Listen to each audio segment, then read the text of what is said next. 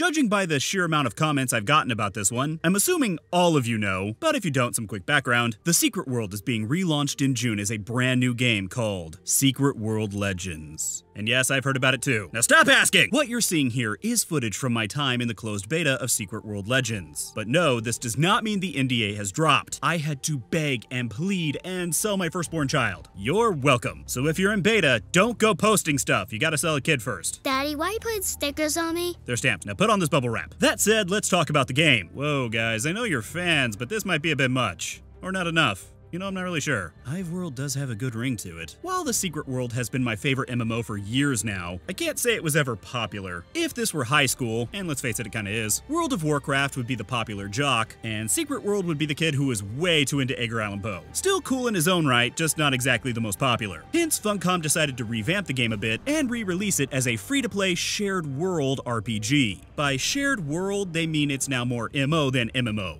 That M makes all the difference. The goal here is to put more of an emphasis on the RPG aspects of the game, as well as the single-player and small group experience. Some of the world has been redesigned with this in mind, such as the Agartha. While it was always kind of a hub, it now looks and acts the part way better. It's also easier to get around now. Thank Cthulhu. Speaking of which, hey buddy, long time no see. Please don't eat me. Not to waste more time, let's talk about the biggest change in this revamp, combat. And let's face it, that's what you all want to hear about anyway. Most of the complaints I've ever seen about the original Secret World was its combat system. For a lot of people, it just never clicked. Luckily, this did not go unheard, as Legends has reworked the system to be more action-oriented, opting for reticle-based aiming and click combat. Skills are now activated by left and right click, and the 1, 2, Q, and E buttons. There were also changes in the animations to each skill, as well as how they function. Previously, skills were done via builders. Use smaller skills to build up enough resources to use your bigger skills. Repeat. Since people didn't exactly like that, the natural response, of course, is to do the exact opposite. This ends up feeling more like a normal mana pool system you'd see in most RPGs. Your biggest skills use up your mana pool, which then refills over time. In that meantime, you can use your smaller skills or your secondary weapon. In my own opinion, this does make combat feel a bit faster paced. Enemies die quicker, yet there is still some challenge involved. This may be because each weapon now has what I'm going to call a secondary system. They all do something different, and I haven't tested them all, so I'll just say they do add an extra layer to combat. Now I have to dodge, manage my resource pool, and make sure my own grenades don't blow up on me, which makes me seriously question my character's competence. Speaking of weapons, the progression wheel is now gone.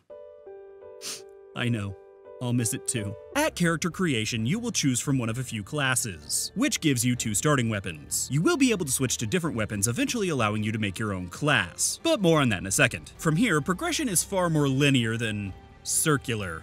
That doesn't make sense. It certainly makes more sense from an outsider's perspective though. Your weapons have 3 paths of progression. Each skill costs AP points. Then there's a passives tree that takes SP points. You get these points by questing and leveling up. Oh yeah, Secret World Legends has levels. I think this is to help give the world a better flow. Previously, you could easily end up in an area that you were not ready for, which is typically determined by your gear level. Level levels once again makes things easier to understand. Seeing a pattern yet? Sadly, switching weapons isn't as easy as equipping a new one. You'll first need to purchase any weapon types outside of your starting 2. The currency for doing so is awarded through challenges or traded between players. So you better have something to offer or get back to work, you lazy bum. Another new feature is the weapon upgrade system. Instead of having to get new weapons and gear all the time to keep up with your level, you can simply upgrade your current ones. This is done by sacrificing other pieces of gear or weapons to power up the ones you want. Once again, it's a very easy system to understand. Pattern. See, we're doing our own little investigation mission in this video.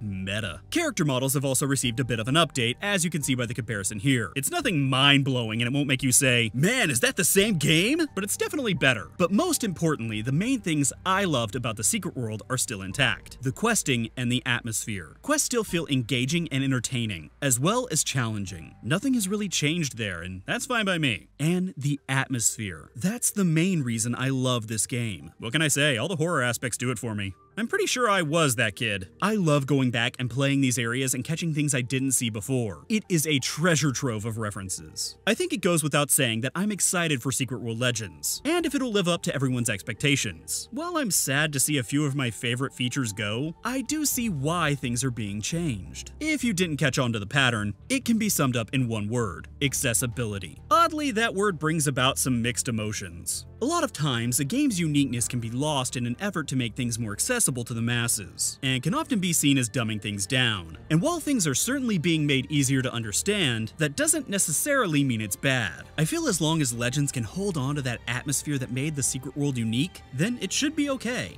My only question would be, is it enough? Will these changes be enough to bring people back in and keep the game going? I certainly hope so, but we won't really know until launch. Speaking of which, the game launches on June 26th. You can sign up for the beta at beta.secretworldlegends.com. Now, if you'll excuse me, I have to find a replacement kid before my wife notices. Why is our son bubble wrapped? Ah, crap. And that was Secret World Legends. Now you can stop asking. If you're new here, make sure to hit that subscribe button for future videos. I've also put another video for you to watch right up here. If you want, you can follow me on Twitter or Facebook for some funny thoughts. And if you really want to help the channel, you can donate to me on Patreon like these other amazing people. They are truly legends.